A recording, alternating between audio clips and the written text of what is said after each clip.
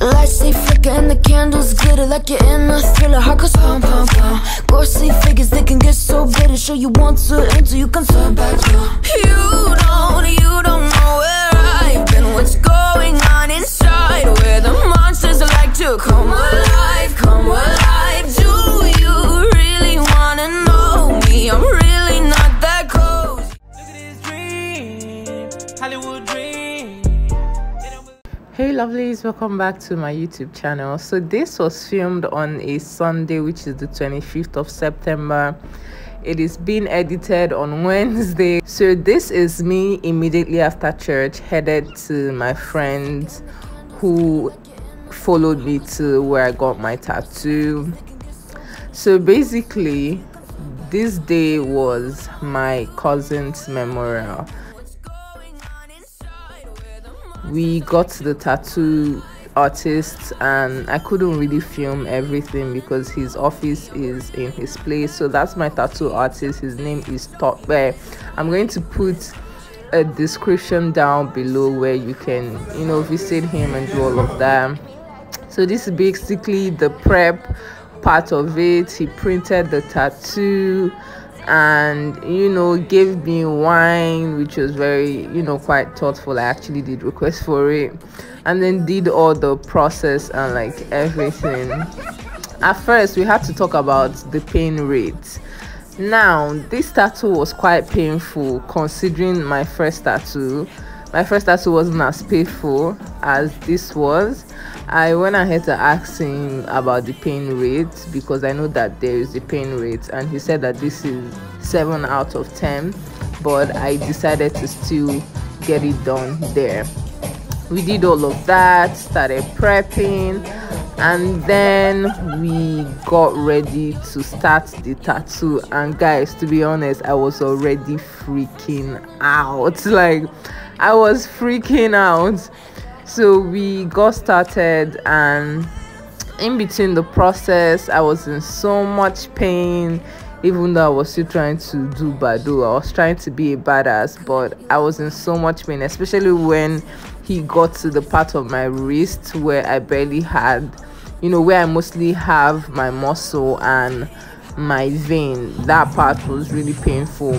But after this part, the pain kind of became really mild. It became very bearable, and I loved this process because I had an amazing conversation with my tattoo artist. Honestly, like, we went heart to heart conversation. At some point I had to tell him to keep talking to me so I don't exactly pay attention to the pain and like what he's doing. But yeah, I hope you guys enjoyed this vlog. It didn't take that much. I thought to make it shorter, but I don't know, it did not get shorter in any way, shape or form. So y'all should just enjoy and watch me cry. I didn't cry. Yeah, I didn't cry. In case you're waiting to see me cry, I didn't cry. So basically this tattoo is dedicated to my late cousin, who while on earth was my best friend, my brother. Ibi was literally like everything to me. He was my husband. I called him hubby. He was everything to me.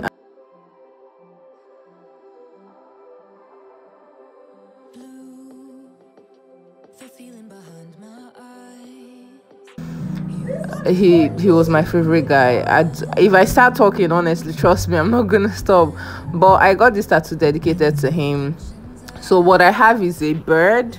I have 2 birds. Oh, I'm already giving it out, but yeah, you guys are going to still see it at the end, so it's okay. I have 2 birds. So one of the birds is holding a rose, so that is me sending him a rose. Then underneath that is the date of his death, and then under the date we have Adonai Eroi, which means the God who sees me. I went through so much pain, I went through so much guilt, I went through like just different phases of mourning. I went through a phase where I was numb. I didn't know what to feel, I didn't know how to feel, and I wasn't exactly communicating with anybody. I went through phases where I cried every single night.